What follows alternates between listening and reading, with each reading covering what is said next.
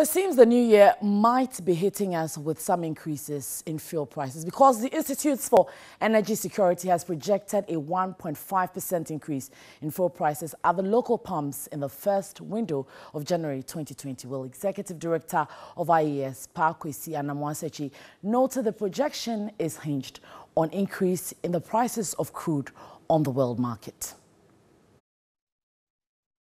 Fuel prices at the local pumps have gone up cumulatively, some 53% from January to December.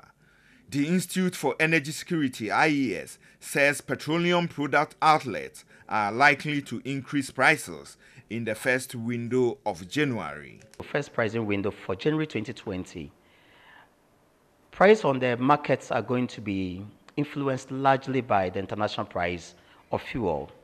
The cedi against the dollar has been stable, and the cedi appreciated marginally against the dollar over the last 2 weeks. The price of crude has gone up on the world market by about 4.6%.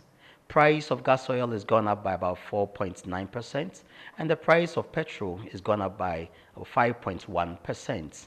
These will influence the price on the local markets. And so we should expect a price increment.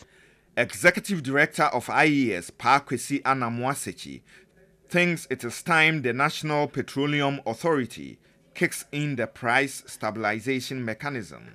The 2020 itself as a year, we'll expect government to put in the right mechanisms that are required to forestall this surge in fuel prices.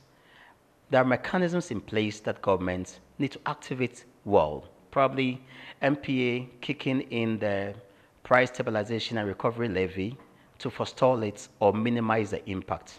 But when you look at all the variables, it's still to the negative.